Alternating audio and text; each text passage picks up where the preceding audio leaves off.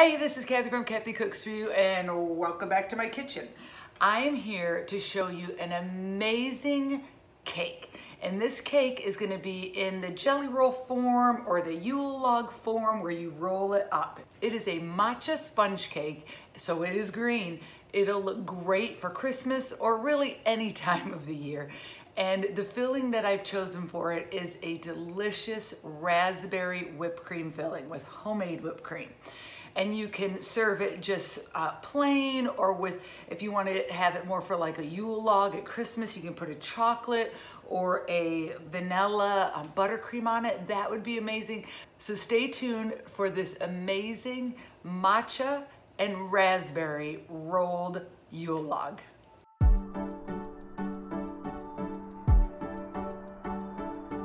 We have our 3/4 cup of all-purpose flour, and in here we have our 1 teaspoon of baking powder and our 1/4 teaspoon of salt. We're going to mix these together and set this aside. We'll end up sifting this into our egg and sugar mixture. Room temperature eggs are going to froth much better and give you much more height than cold eggs. And then after these go for a minute, then we're going to add our sugar, our 3 tablespoons of matcha, and our 1 teaspoon of vanilla. Okay, this process of beating the eggs is going to take about 4 to 8 minutes.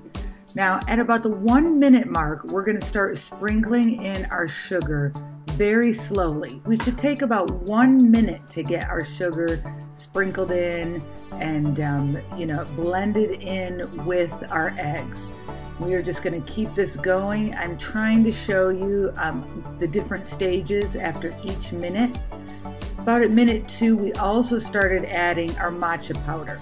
Now, I tried sifting the matcha powder in with the flour, but it was too hard to incorporate without losing a lot of the volume from your eggs with the matcha mixed in with the flour. So instead, we're mixing the matcha in with the egg, and we're making green eggs. Hey, this would be a great way to make some green eggs and ham, huh?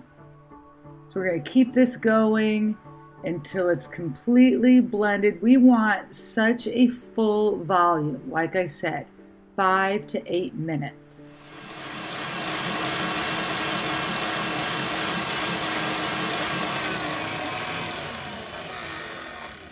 Okay, ours has been going 5 minutes and it has quite a bit of volume to it.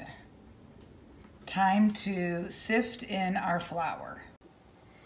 Okay, we have this beautiful green batter here that's absolutely incredible, fully fluffed, and now it's time to add in our flour mixture. Now we are going to sift this and just do it right in one of these. It's easier than having that old cranker sifter kind that you used to use. All right, it's already in.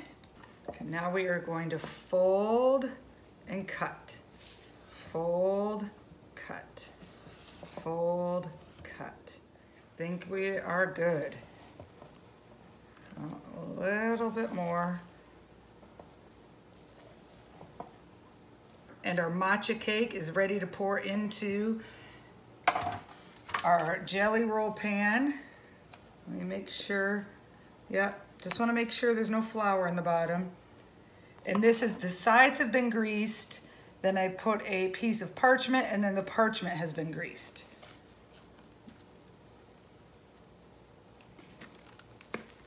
Oh, that's beautiful. Absolutely beautiful. Just lightly spread. We don't want to really be messing with our bubbles much. We are going to put this in a 350-degree oven for 12 to 17 minutes. Last time it took 17 minutes. Want it firm and for it to spring back.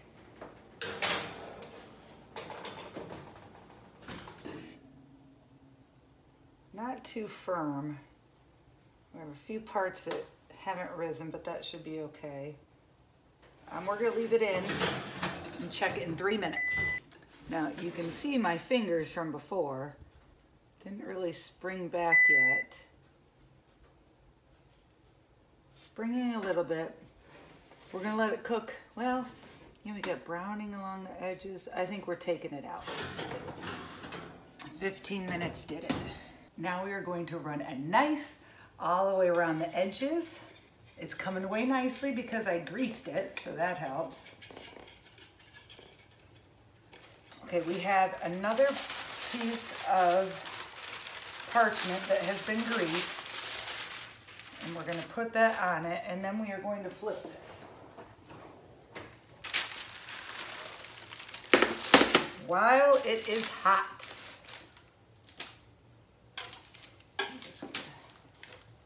All right, perfect, perfect. We are going to peel our bottom piece off. Oh, it's so pretty. Make sure to go slow. Got a little sticking on this side.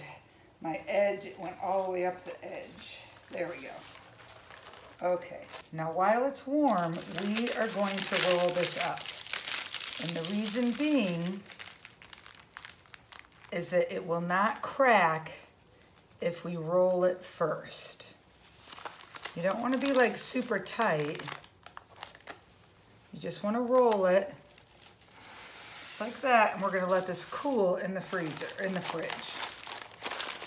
And I just kind of, air can still get out the sides, but we are going to put this in the fridge and let this cool probably a good hour, just like that.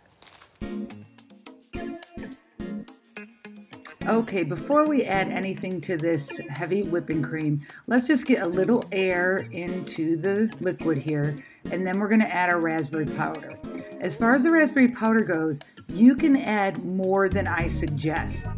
It will change a little bit of the consistency, but that's okay. It'll be fine. It'll be a little stiffer, no big deal. So you can add more if you would like. Okay, I know, I'm using food coloring. Some people don't like that. You can admit this part, but I want mine to look pretty. Therefore, I need to use some food coloring to really give it some pretty flavor. See there? See how nice that looks? Now, you can use a raspberry jello if you want to flavor and for coloring in your jello. Now time to add the powdered sugar. You can adjust the sugar to what you want, what your tastes are, and we are going to let this beat until it gets to a stiff peak form, just like that. Beautiful. Beautiful. Okay, we have our cake and we have our delicious frosting. So this is scary stuff. This is just like as if I was making it like you were making it. I don't have a crew that has 3 of these, 5 of these, whatever, in the fridge just in case this one cracks. This is what I have. It's more like the Great British Bake Off. So no matter what, we are going to go on. The show must go on. When you are baking, whether it's for Christmas, any holiday, birthday, whatever, or just because you want to bake, when something doesn't turn out, the show must go on. So let's see how we're doing in here and if we have any cracks. No matter what, we're gonna be proud because we didn't go to the grocery store and buy something. We made it ourselves. All right, we have our baby. Okay, let's see. Okay, that's a good sign. We don't have much sticking. So kind of just lift up to take a little of that pressure off. You don't just want to roll it flat, you know, kind of lift it a little bit under here, just so we're not just harshly rolling it out. Wow, guys, so far so good. Oh, I got a crack. A little crack here. I'm okay with that. I'm a little thin right here. Okay, all in all, this looks great. Too bad my crack wasn't over here. You wouldn't be able to see it, but that's all right. Okay, let's get that last little bit up. And we don't even need to, we could just leave that right like that for now, okay? We don't even have to unroll that completely because that may crack. So we are gonna use some raspberries. Now, the thing with raspberries is if you put like all these raspberries in here, you know, raspberries are very delicate and they don't have a tough skin like a blueberry. So they are gonna, you know, extrude their juices all in this and make it a mess. But what I found is just to have a little treat of raspberry, what we can do is we're going to put our raspberry filling down, make sure it's all in there, but see how this is not laying flat. That's fine, don't worry about it. Okay, and then what I'm gonna do is I'm gonna squish some of these into that roll. And that's gonna be in the first roll, so it'll be in the center of your roll. And then it's like a little treat. You know, people are just thinking they're getting a flavored whipped cream and then they're like, oh, there's something in the center. And you want everybody to get one. So like there's a little space right there. Let's put one in there. And there's a little space right there. Let's get one in there. Okay, so we have that. Okay, now we're going to put the rest on here. Now, what is the science behind how much? You put too much, you know, you're looking at like no more than a 1/2 inch layer. This was the perfect amount.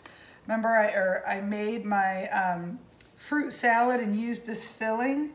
And that will be a recipe for you also at the end of this video to use this filling for, because you'll have lots of raspberry powder if you buy it online, where I did. Okay, and that was the perfect amount for my fruit salad and my raspberry roll. Okay, now it's time to roll. So I need to get over here, and I need to pick it up. And you don't have to be super tight, but you don't want it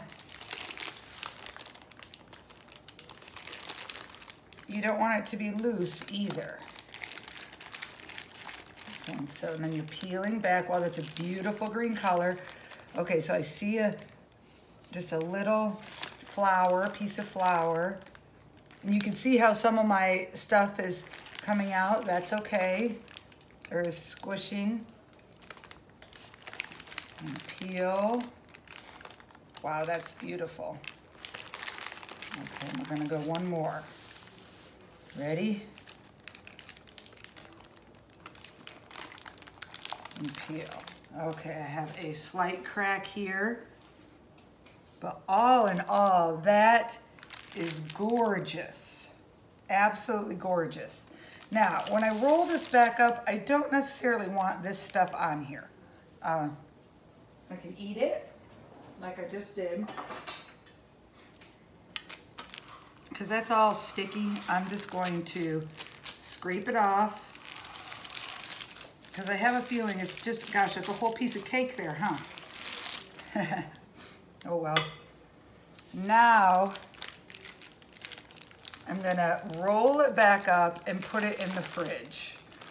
Wow! Now we have this beautiful fat baby. Oh, look how pretty. And that's the end, you know? Now we put this in the fridge for a good couple hours. It's gonna be so good tonight.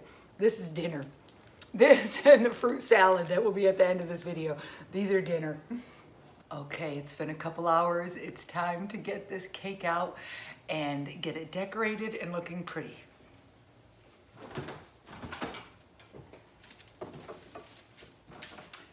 Here's the fruit salad I made with the filling. So check out that video also.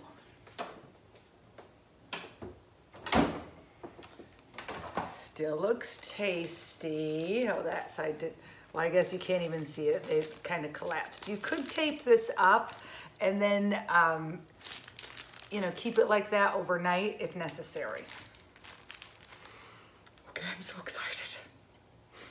Okay, I'm gonna have mine just on a nice cutting board. These scratch marks, you won't be able to see them once I'm all finished with this. So we are going to delicately take this off. Here's the seam, so I'm gonna put,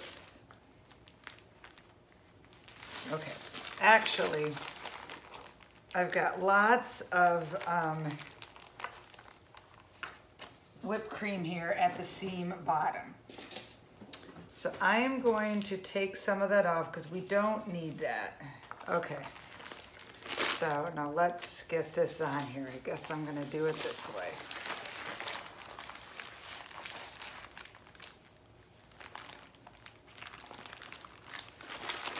And there we go. Now before we decorate, okay, you can see I've got a line there. A little bit of this that's left on here, oops, sorry. I could just take some of that off and I could just put some of this on here. Look at there. Perfect. And that was just that little bit of cake that was on my, my parchment paper. We're gonna cut off the ends. We do not want the ends. They're not very pretty. Oh, but look at how pretty that looks in there.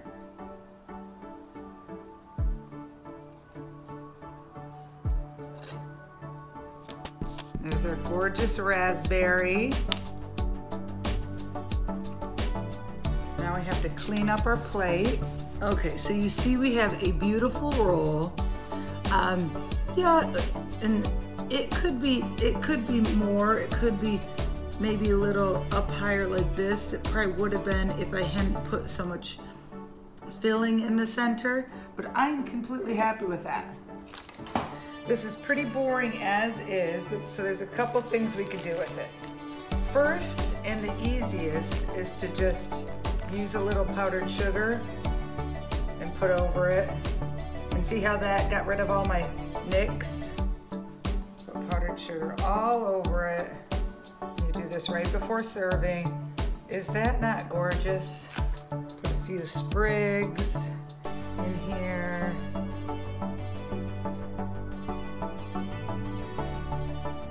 Oh, it smells good too.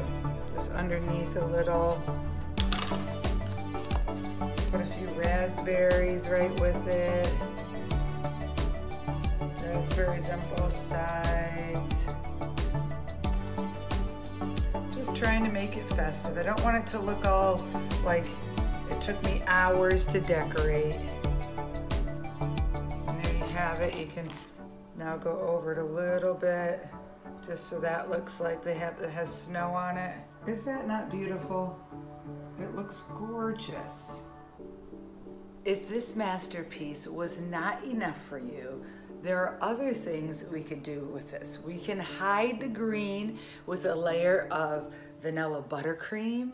We could turn it into a traditional Christmas Yule log and put chocolate frosting on it. So now we're gonna take this, I'm gonna disassemble these little fun decorations, and we're going to see what it looks like and tastes like with a little section being done in a chocolate Yule log, a little section being done with the vanilla buttercream, and then regular, and we're gonna see which way we like best. Here is the original, and then I quickly put a chocolate frosting on it, and to make a traditional Yule log, and you just take your fork and kind of jiggle it around to make it look kind of like a log, and then you can just put a little frosting on it. Doesn't that look nice? This one can be a white log, like a birch.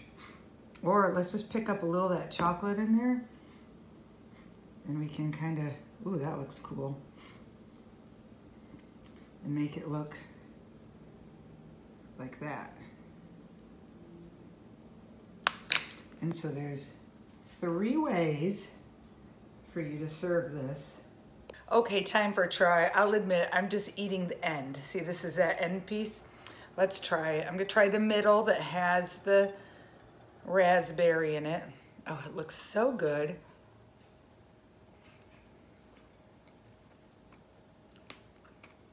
That is excellent. Very good. Let's see how these others taste with the frosting. Okay.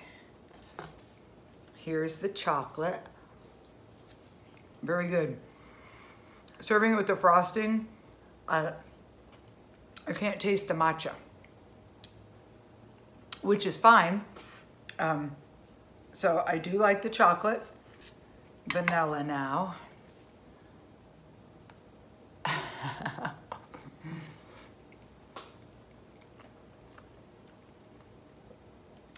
That's good too. I think I like it better with buttercream on it. So buttercream that baby up, turn it into a traditional Yule log, and you are going to make some happy, happy people. And if you don't have raspberry powder, you can buy it on the link below. That's great. So thank you so much for watching Kathy Cooks For You. These were all so tasty. I hope you enjoyed them. Please look at my recipe for the fruit salad that I use the same delicious filling in, and it is absolutely spectacular. Please subscribe below, and I'd love to hear from you with a thumbs up or a comment.